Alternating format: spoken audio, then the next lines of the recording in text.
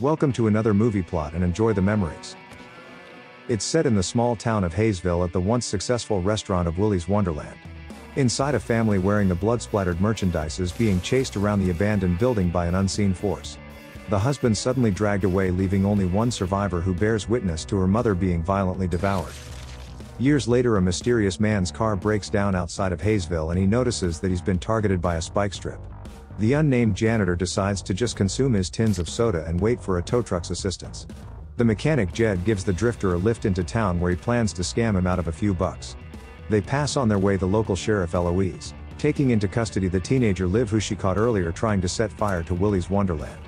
The sheriff's also Liv's adopted mother and handcuffs her to the radiator to keep her safe, before returning to the police station where she plans to wait out the entire night with Deputy Olson. Meanwhile, the stranger's being conned out of $1,000 for 4 new tires, the tow truck, and a made-up problem with the computer chip. Since he only has credit cards and the machine's out of order, Jed says that the outsider can just work the debt off instead, and gets on the phone to someone to say that he's got another one.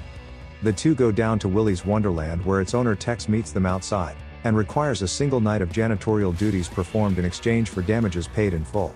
Sounding too good to be true, the janitor gives a deep stare into the Willy sign's dead eyes before agreeing to the terms. We hear Jed say good luck under his breath as Tex and the janitor enter to a mess that would take days to clean up. 8 animatronic mascots sit immobile on stage, including the ringleader Willy the Weasel.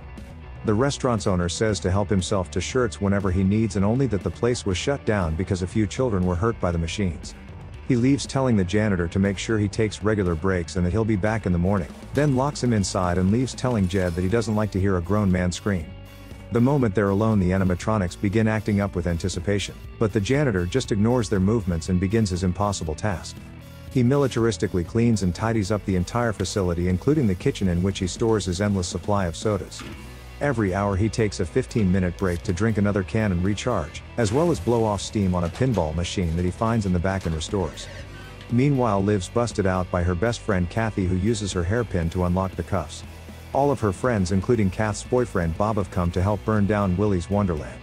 Inside the restaurant, the first animatronic to attack is Ozzy the ostrich, but it doesn't expect the offering to fight back. The janitor easily beats Ozzy to death with a mop handle, then rips out his grease-covered spine. After piling up the remains and duct taping his wounds, the janitor has another break and returns to work, focusing on the graffiti-covered bathroom. He cleans it in a matter of minutes when the animatronics turn themselves on as a distraction and one slips away into the bathroom. When the janitor goes to inspect it, he's attacked by Gus the gorilla, who he manages to defeat with a few wallops from a nearby plunger. He then curb stomps Gus into a urinal to finish him off, leaving the bathroom in need of another cleaning and more bags by the door. He stares down Willy once again, when his alarm goes off indicating that it's time for pinball soda and taping up his ribs. Just then the kids arrive at Willy's Wonderland and begin dousing the outside walls in gasoline. When Aaron's about to set it on fire, Liv realizes there's a stubborn janitor inside that refuses to leave. She breaks inside through the vents to get him out, but is chased by Artie the alligator into a fairy-themed room of the restaurant. It's haunted by Sarah the siren, who attacks Liv with blinding fast speed as her screams are heard by everyone. The janitor goes searching for her but gets tackled to the ground and warned that they need to leave, but he just ignores Liv and returns to work as the animatronics return to the stage. Liv's friends climb onto the roof to find another way inside, when Bob calls out Chris for simping over Liv and gets tackled through the floor, causing the whole group to land inside the restaurant. They rise up against the machines, but the janitor prevents them as to not cause further mess to clean up. While the janitor cleans the kitchen, Liv explains the true story of Willy's Wonderland and the serial killer who owned it. Jerry's employees were part of his satanic cult who would murder unsuspecting families and eat them. When the police finally raided the restaurant, the 8 transferred their souls into the animatronics to escape. None of the teens know why the townspeople keep sacrificing tourists to them, but they think it's because of a deal they made with the devil. The janitor ignores all of this when Willy turns on and begins singing a song about 6 little chickens being killed by a weasel. Suddenly, Nighty the Night impales Aaron with his sword and the terrified teens all scatter to different rooms. Liv remains to fight Nighty while the janitor just ignores her as he's on his much-needed break. Dan runs into a seizure-inducing room and is stalked around and played with by Sarah and Tito the turtle. He's mauled to death in the foam pit while Chris hides in the arcade and calls the sheriff for help. Already knowing about the sacrifices, she's willing to let all of the teens die for their stupidity, but upon hearing that Liv's there, she takes the rookie Olson and goes to rescue them. When his breaks over, the janitor kills his third of the 8 when he beheads Nighty with his own sword. Inside the super happy fun room where the cult drank the Kool-Aid, Kathy and Bob have snuck away to begin fooling around, when Artie the alligator attacks them, mauling Bob beneath her. Kathy's unable to escape the locked room before the janitor and Liv enter to find them both dead and Artie chowing down. The janitor swiftly kills the gator by giving him some ground and pound, then ripping out its stomach through its mouth. Elsewhere, the sheriff and deputy are approaching, so she decides to fill the rookie in on the situation. Tex originally tried to have Willy's Wonderland demolished, but the animatronics killed the contractors and continued murdering people around Hayesville. No one else would go near it, so Tex, Jed and the sheriff decided to make a deal, to deliver the cult out of towners to feed on if they stay away from the locals. A young Liv was among the victims found the next morning after her parents were killed, so a guilty sheriff adopted her and has been trying to stop her from going anywhere near Willy's Wonderland ever since. Inside, Chris has been found hiding in the arcade by Cammy the chameleon and tries to negotiate with her. The janitor and Liv arrive, but they witness Cammy use her elongated tongue to instantly snap Chris's neck. Just then the janitor's alarm goes off, so he gives Liv a knife to defend herself while it's time for his regular recharge. She holds Cammy off for a full 15 minutes until the janitor's break finishes and he rejoins the fight. He drags the animatronic through the restaurant, punching out Sarah and Tito on his way past. When he reaches the door, Eloise enters, shotgun in hand, and makes the janitor drop the bag before kneeling.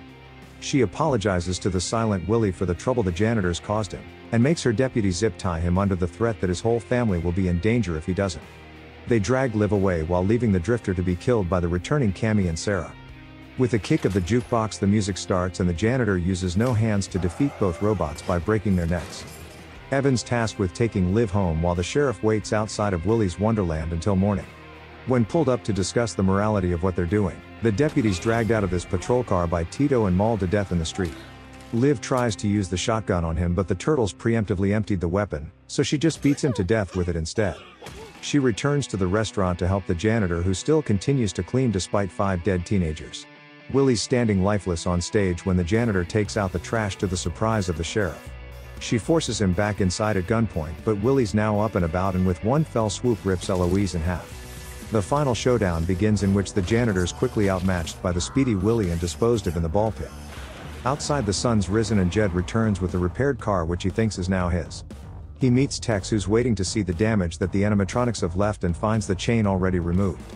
The determined janitor returns from his spherical grave to turn his remaining sodas into a makeshift flail, and combines his broken mop with duct tape into a billy club.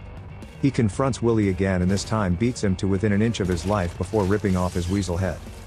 When Tex and Jed enter, they find the place completely clean with the animatronic threat destroyed. The janitor puts on his gear before giving the boys a very disappointed look on his way out. He receives his keys and praise from Tex, before being met at the front door by Liv, who's only just now getting back. Without anywhere else to go, she accompanies him to the next adventure while sharing in his carbonated ambrosia. The janitor leaves, having not said a single word the entire movie, and running over the penultimate animatronic, Tito, who is recovering from Liv's beating.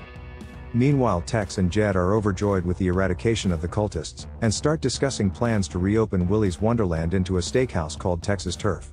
Having been thrown away in the trash but not yet killed, Sarah decides to go out with a bang by lighting a rag in the boys' fuel tank. And the movie ends. You locked the wrong guy up in here. He's not trapped in here with them. They're trapped in here with him.